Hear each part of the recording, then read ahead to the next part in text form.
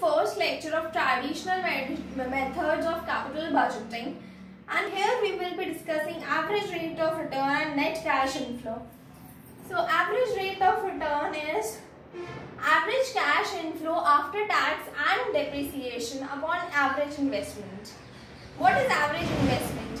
Average investment is the initial investment plus the scrap value upon 2. What is depreciation? Depreciation is estimate value minus scrap value upon number of years.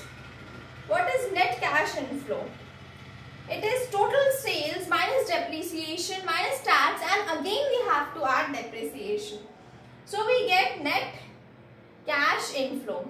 So we are getting net cash inflow from this, and we are getting average investment from this. So thank you for attending the lecture. Please view, like, subscribe, share the video and press on bell icon. Thank you.